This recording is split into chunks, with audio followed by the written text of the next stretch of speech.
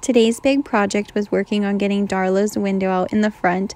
The previous owner had just put some plexiglass in there and caulked every nook and cranny of this window. So the first thing that I had to do was get the caulking out from around the window.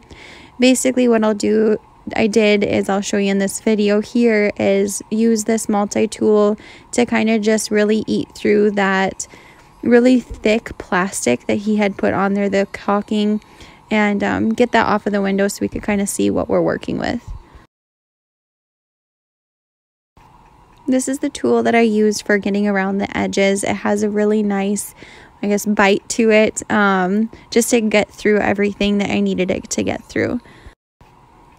After we got the window starting to kind of figure out what we needed to do, we did decide to go to our local junkyard and try to see if a camper had the window. We got way too excited, so we didn't actually take a picture of it inside of the old trailer, but it was in perfect condition. It was actually the back of the trailer.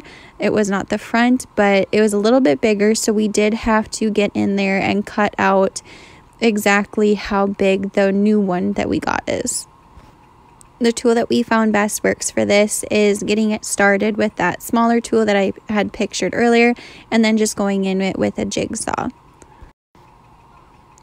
Watching this window come out is probably the most satisfying thing of the whole entire day.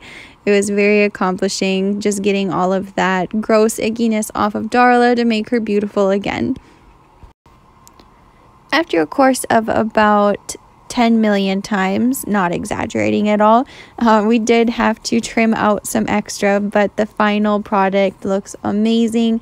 This beats spending $900 on a new window. Again, it was $20 at our junkyard. Took a little bit of ingenuity, but we got it in there and it looks fantastic.